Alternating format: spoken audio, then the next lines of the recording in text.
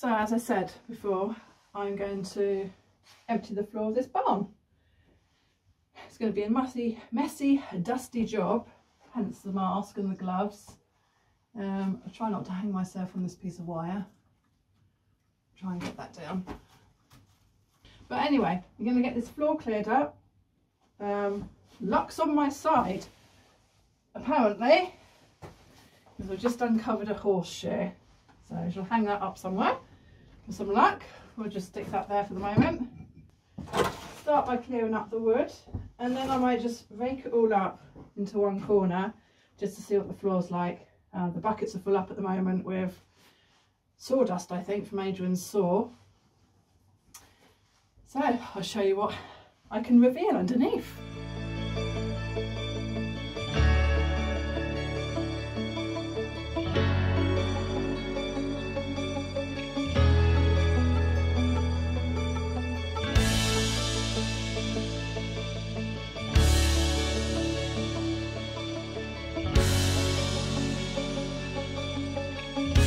Unfortunately, that was disappointing. It is only concrete down here. I'm not sure what I expected to find.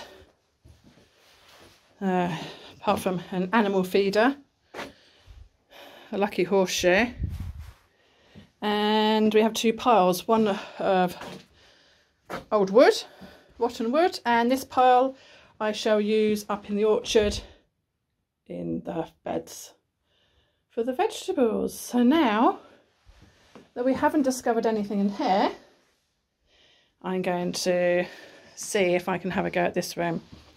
Might not get this one's finished there.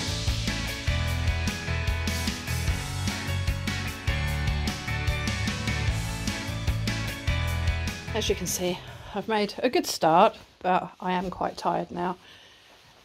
And as suspected, it is cobbles under this area. And over here, it goes to bigger stone under the fireplace.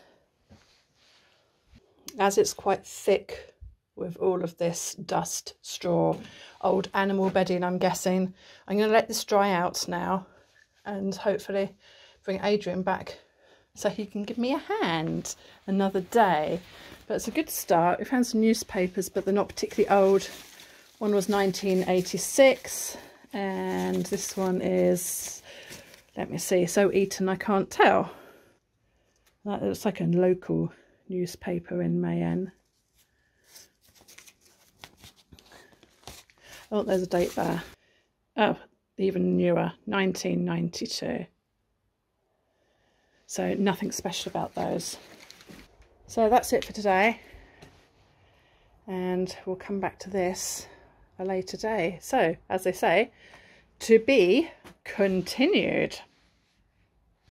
Carol's just reminded me that I've got some parquet flooring, well not parquet, some oak flooring, stairs which I remove, which I probably won't be putting back down again in the small room on the very top floor.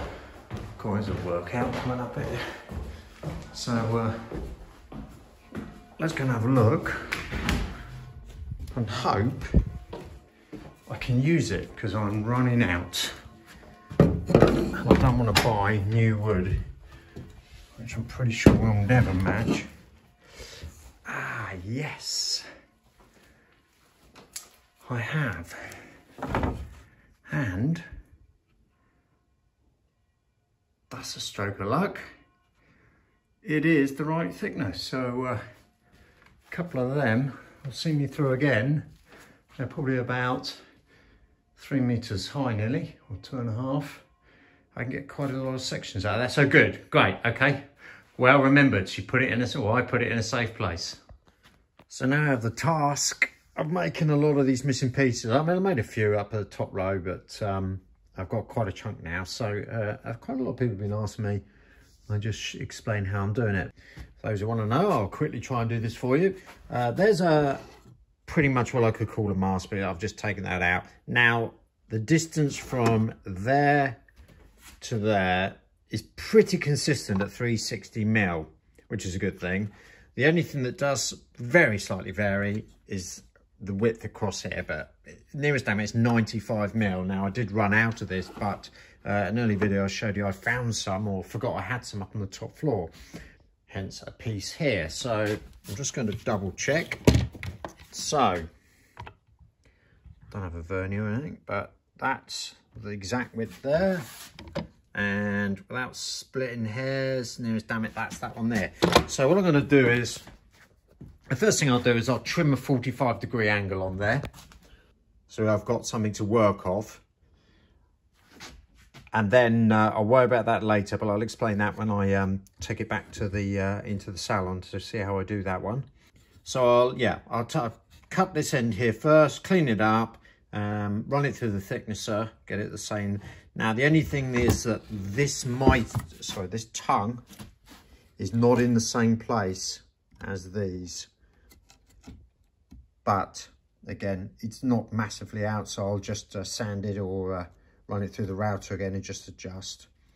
The good thing is that although the tongue and groove is there, when they were being floated across the joist, because I've got these pretty much all the same thickness, they are sitting on the OSB board.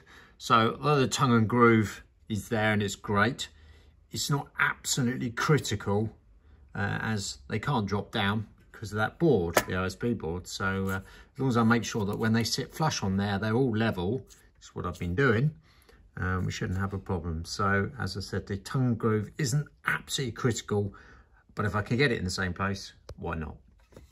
Right, so they're cut at 45, as you can see there.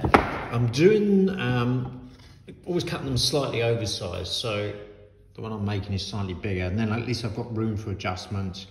And see if there's any bits in there I don't like, although this one's looking good. Now all of these pieces of timber that come across, they are either end, turn it this way, they have a tongue, or when it goes the other way, they have the groove.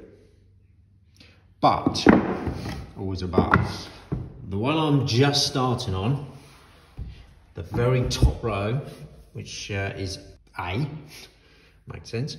I'm just finishing off. So I've done down the end and I'm on the last, I just had to make these last two. So I've just made this one, should have videoed it, but I'll show you doing this one. And that will fill the gap there, and then it stops.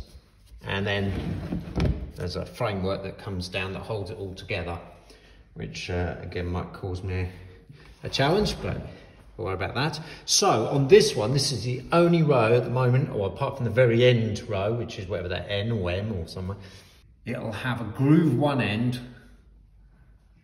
but a tongue on the other end. So this one's slightly unique. So I'm just going to pop that in place just a moment to line up, and then I can start doing the tongue on there. Right, back in my room. So as just said, we need to now route in a groove that comes along there and goes down that edge so it locates at the top. I've just checked this angle, although it's 45 degrees, or just like double check that it does seem reasonably snug against the framework in the salon, which it was. So the next job is clean it up and then put a groove in this end. Right, that's the groove in the end that I need at the top. Next thing I need to do is now to check, because these pieces of timber that I've been using, these oaks from upstairs and other floors, they are not the same tongue. So an example, what I'm saying is they won't go together.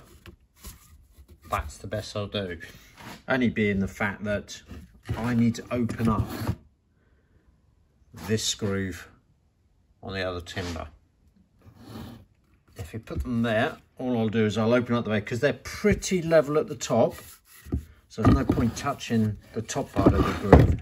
So I'll just open up the bottom part, and then once they go together, we can then take it back in the other room and get more of an accurate adjustment, a line for when I do the trim at the end with the tongue.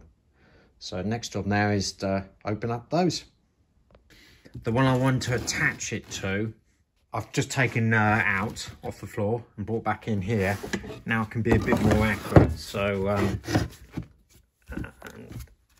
literally just a case of knocking them up and then making sure that this reasonably tight. I mean, they don't all go absolutely perfect together. And then I can make sure that I can trim this exactly right. As I said, they're not all the same. They do vary, so I can't just do a whole load in one go. I have to do each one individually. So we'll get this tapped up, put it together, and then I can put it through the thicknesser using the one I've got as a master. Sits nice and flat together. And if I put them through together, we can just take a skim off there, and then we can move on, as I said, to putting it out down on the floor and giving it its last trim. Right, planed up. Pretty damn good, I'm happy with that. It did throw up a few marks here, but again, I can fill them, not worried about that.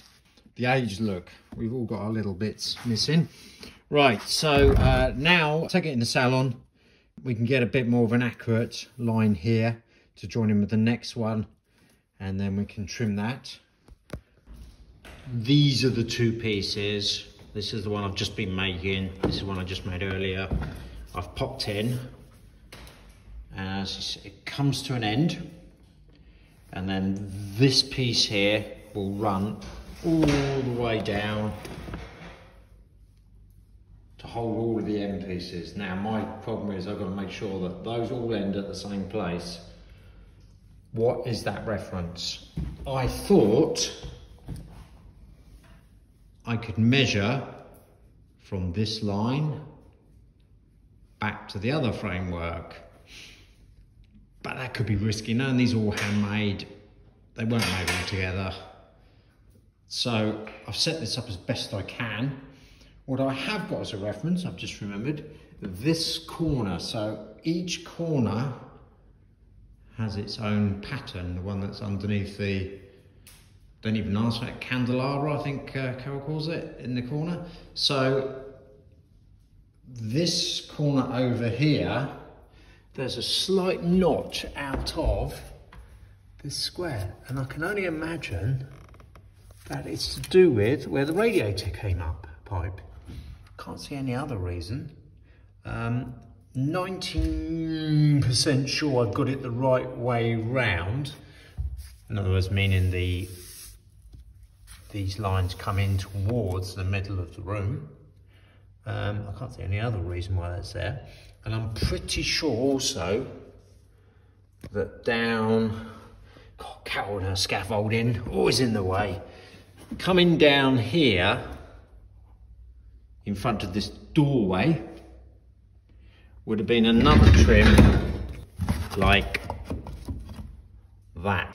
And then from there,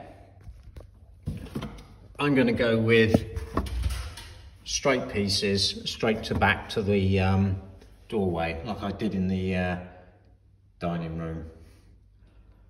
I can't guarantee that's right, but it makes a lot of sense. Then this pattern here will be locked in with a tongue and groove here, which actually, yes, there's a groove there as well.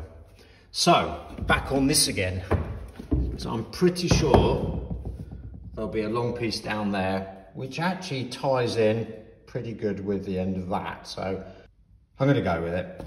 I don't have any other. And anyone else has got any suggestions? Although you're probably lost as much as I am. So what that does mean now is, now I'm going to put a, I've put a laser line on. So from that edge of that framework coming across, and touch wood, it's not bad. I'm going to tweak it a little bit. Oh, it's moved actually slightly, but you know, we're talking a 4 metre distance, and I've got a couple of mil to play with, so I'm not going to lose too much sleep on that one. So what it does mean now is I can trim up this one and this one, and then the return up, and then I'm happy. Then once I got that correct, I can then start putting in the missing pieces, working my way down. Well, there's my workout for the day, so I don't need to go running. So we've got enough logs now, last couple of days. Carol said we've got some cold weather coming in, so. Anyhow, Carol, So I want your help. I want everyone. I want this on camera. You want everyone's help? No, They're going to grab a corner each. Funny. So I've made the top curtain. Okay. Okay. And I've measured out the fabric. But I've got a lot left. I know I over-ordered. When you say measured out, as in the length, the drop? Yeah. Okay. I know I've over-ordered, but there's a lot left. So you're thinking, where have I gone wrong? I just want you to double check it with me before I cut it. I've measured it 3 times now. No pressure then. Okay, so I have to measure. I have to line up this flower, which is here and here. Okay. Okay. It doesn't reach the top because obviously it's gathered. So. Oh no. I don't want to do it wrong. I can't really help you. 3 layers here, okay? Oh, okay, yeah, gotcha. Still lining it up, look. 1, 2, 3 half flowers there. Your maths is good, okay. Oh. So then I come to this bit. Right. Cut it halfway through that one. There, yeah? You agreeing with me? When have I ever disagreed with you? One, so it needs to be halfway through that one. But look, I've got like a metre left. Okay, so... Do you agree that that is correct? I've got absolutely no idea what you're going on about. Is it 2 sheets of plasterboard? 3 sheets? I ain't got a clue. Okay, you lined it up at the top, all 3 curtains. That lines up. It's got to be right. I'm wondering why you're doubting yourself, which worries me. The extra, did the lady just go, ooh, that's about 16 metres? Which is why you've got that left over. Yeah, it's all metres and yards. Oh, make some nice pillows though, wouldn't they? That extra material. Pillows go in beds, cushions go on chairs. Oh, I'm sorry. They'd make some nice cushions, that material you got left over. There. Okay. You agree? Yeah. Yes? Well, if someone's shouting at us, you're doing it wrong, it's too late, because I'm guessing it'll be cut. It's on camera, that's all cut the same length. If one of these ends up a different length, blame them. It's not my fault. No, blame them. You're going for it? I'm going for it. Okay.